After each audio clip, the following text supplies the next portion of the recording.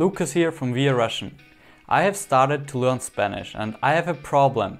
And if you don't make progress learning Russian, then probably you have the same issue as I have with Spanish right now. And my issue is, it is difficult to stay consistent.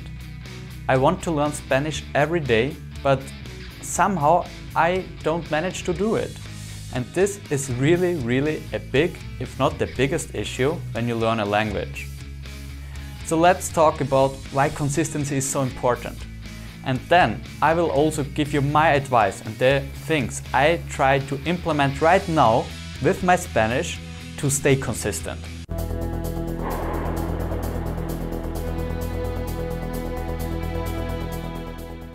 So first of all, consistency is key if you want to learn a language. Because learning a language doesn't happen overnight. So it is not a matter of weeks or months. So if you really want to learn a language, it is rather a matter of years. And most people who don't make progress or who don't learn a language, they tried actually to do kind of an on and off learning. And it doesn't work. Because first, this is not enough if you only learn once a month, or let's say every other week. You kind of do some vocabulary practice, or you watch a movie, or you take one lesson per month. In total, it's just not enough. And the second thing, if you don't learn consistently, the second problem is that you will give up. Because if you don't learn consistently, it is not, as I said in the first point, enough. It means you don't see progress. And after some time you just give up. So most people try this on and off learning for a few months and then they just give up because they don't see progress, because there's no consistency. So the idea or the main point is, if you want to learn a language, you need to be consistent. That's the most important thing.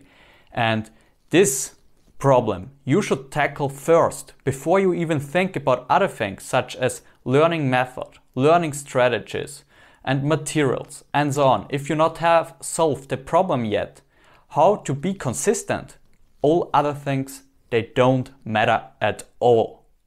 So first of all, we need to think about how we become consistent.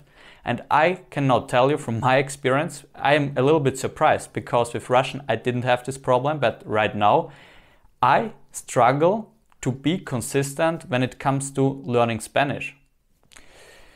It's a surprise for me, yes, but I think the issue is that right now I have a lot of other things to do. So I'm even busier than I was before when I learned Russian. When I learned Russian, I studied, I was a student, and there it was easier to prioritize my Russian studies. But right now it is very difficult to prioritize the studies because I have other things to do, such as work. And during the day, if I don't have already this fixed schedule that I know, yes, today at this time it is Spanish practice, it is very easy to skip a Spanish session. Or maybe in your case, if you're also very busy, to skip your Russian session. Just think about it. If you are at work, at the end of the day, I guess there are always open tasks. And if there are open tasks, you need to decide, do I now continue and try to close my open tasks? Or do I learn my language? In my case it's Spanish, in your case it's Russian. Most of the time you will make this excuse, job is more important. And it happened to me. And at the end, then the next day, I realized, hey, I forgot to learn Spanish yesterday. You only can avoid this if learning Russian is already a habit. So it's an important part of your life. The problem now is that when you start, it is not a habit, of course, because you just start. And then there are two situations that can happen. The first one, you have a lot of time available. Then it's easy to create a habit, because if you have a lot of time, then you can prioritize learning a language over other not so important tasks. But if you're rather busy and, for example, you have very important responsibilities, then it gets very difficult to create a habit, because during the day, if you want to create this habit, you will always find excuses to skip the learning session, learning a language, and prioritize the other tasks. And it happened to me now with Spanish, but that it will not happen. I now have a recommendation and things that I will use now to stay consistent learning a language. And my advice or my little trick, it is to connect this new habit, this new language habit, to another activity that you already do every day. So another activity that is very important for your personal life. In my case, there are actually only now 2 activities I can think about to which I can connect learning Spanish. The first one are my mornings. So every morning I take some time only for me and do things that are actually not relevant for, let's say, my job, or maybe for university, or other things you need to do in your life. And I take out these 30 minutes, 60 minutes and really do something to improve my skills. Right now, or in the past, I used it for Russian. So I could use it for learning Spanish now. Because I get up every day in the morning and then I have my free time. And there I could use it immediately for Spanish. The second activity for me, it would be sports. I exercise every day. Every day I do some kind of sports. And then I could connect now learning Spanish to this activity. So it is one activity now, sport and Spanish. And for me, sport is already a habit. So it's very easy to do it every day and not to skip it. So I don't skip it because it's so important for my life. And when I now do Spanish right after sports, I will not forget and I will not skip Spanish, because now this activity, this new one, language learning, for me will be the same as my habit that already exists, exercising, doing sports. But maybe for you it is an evening routine or night routine, because maybe you are not such a morning person that is full of energy in the morning, but you rather prefer to improve your skills and maybe do your hobbies in the evening or at night. And then you should connect now learning Russian to these activities. And this brings me to a very important point, the last point. Now you already know that if you want to stay consistent, you need to connect your new activity, learning a language, learning Russian, to an activity that you already do every day.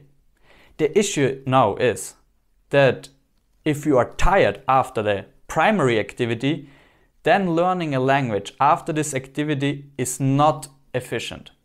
It really doesn't help you. I give you now a very good example. Also in my personal life, I could do this. I could connect learning Spanish to my job or after my job. So I know when I finish work, then I immediately will study Spanish. The issue now is that, yeah, I will be consistent because I will not forget it. It's connected to a main activity in my personal life. But the big issue is that I am tired after work. And when you learn a language, you need to have still a lot of brain energy. You need to focus, you need to energize, you need to be energized. But after a job, this probably isn't the case, and most people do this mistake. So when do most people do a language course? Right after the job.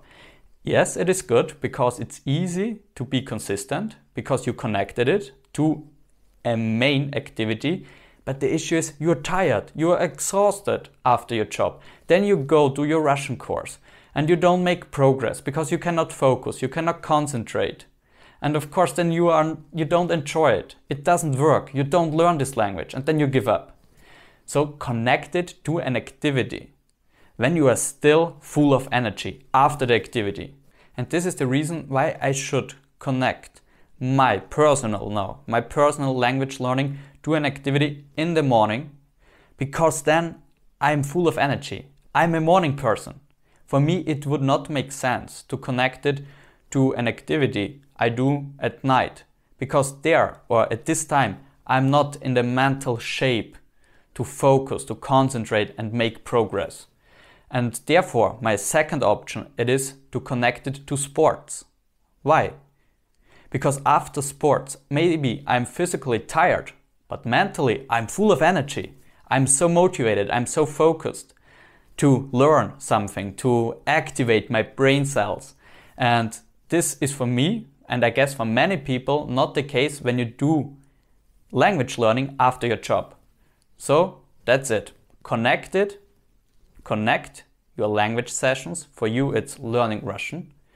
To an activity that you do every day, a main activity, but you need to be still full of energy after this main activity so that you can focus, concentrate, and make progress.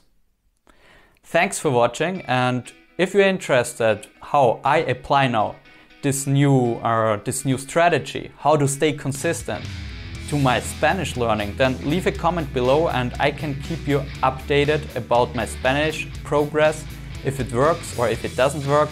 And if you're not interested, I will just continue to focus on Russian. Thank you very much. See you next time.